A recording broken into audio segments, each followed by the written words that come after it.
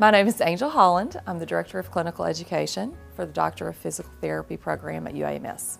I've been at UAMS since June of 2014.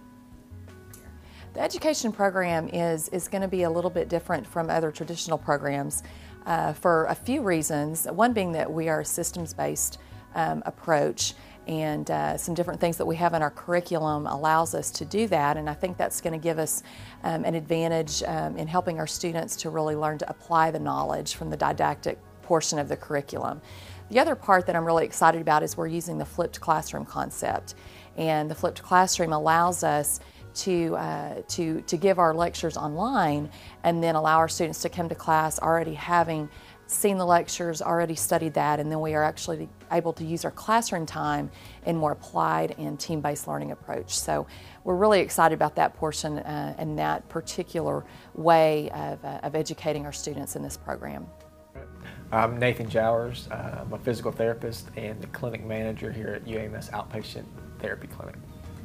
I started at UAMS on September the 1st of 2014. As far as the clinic goes, we're going to work with the physical therapy program as a clinical site. So as the students get to a certain point in their schooling, they'll be able to come here, work with patients hands-on, learn how to do treatments, learn how to do documentation, and basically work as a therapist. So they'll get an earlier chance to see patients and therapists than most other schools do in their programs. The significance of having both programs together on site allows the students to get earlier observation hours to see exactly how the therapy applies to actually real-life patients. It will also benefit the therapy staff because we'll have students coming up often, and then it helps us stay on our toes as we're explaining to the students why we've chosen the different things to do with our patients.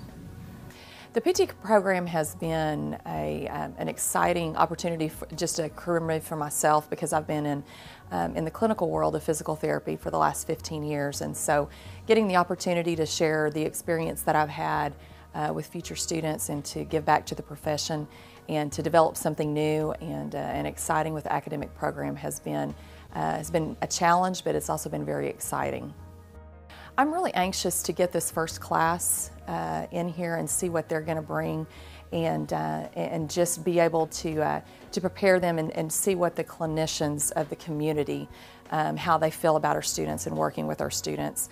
It's my job to make sure that our local clinicians feel a part of this program and can also give back, and I'm really excited to make that connection and to be able to announce that first class to come into the community.